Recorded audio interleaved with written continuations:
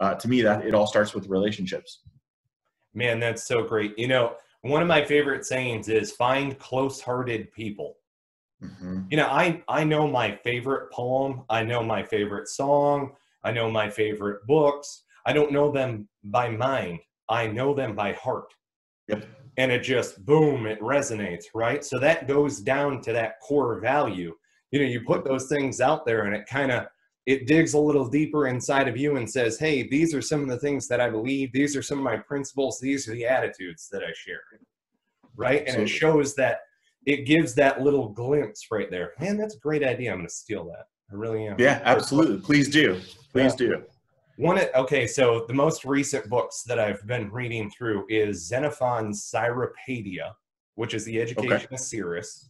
Great leadership book from the standpoint of reciprocal love of relationships in between not just warriors, but leaders. Good, strong-hearted people, remain good. Goodness was a huge effect of the Cyrus Empire and so on.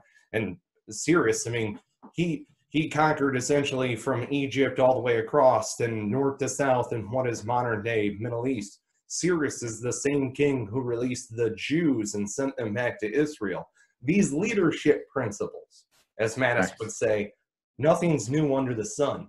This is a book, a text that was written 2,500 years ago, 3,000 years ago, now that I think about it.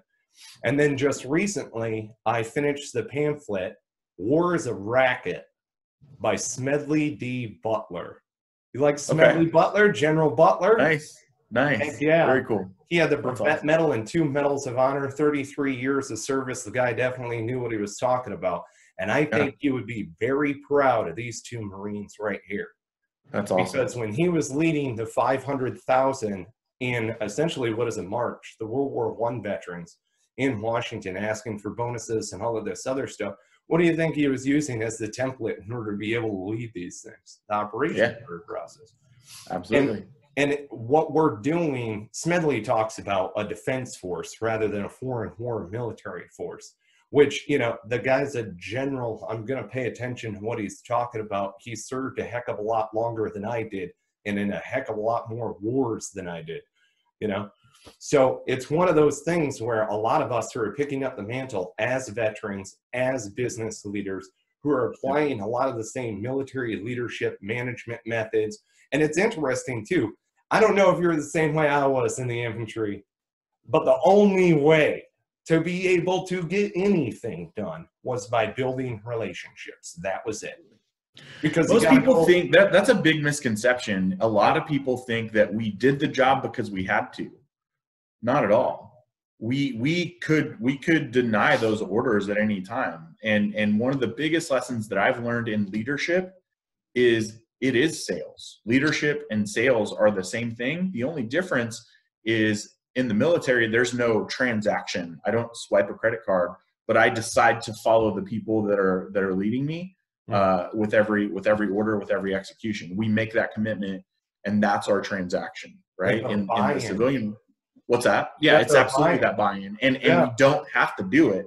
And yes, I was in the infantry and I had some leaders that I didn't necessarily agree with. Oh, sure. And,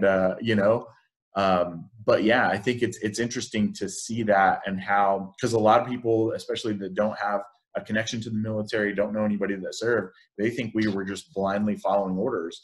And to your point, in all the books and everything that you reference, it's interesting when you talk about love and caring and heart. Most people think that we're just these war dogs, but how do we conquer, civilizations? We do it because we have a heart for humanity that bleeds deeper than most people. We cared more than everybody else. It wasn't that we were these Spartan warriors, and in some sense we were, but it's because we cared more. And that's what empowered us to not only do the job, but to lead the people to do the job with us.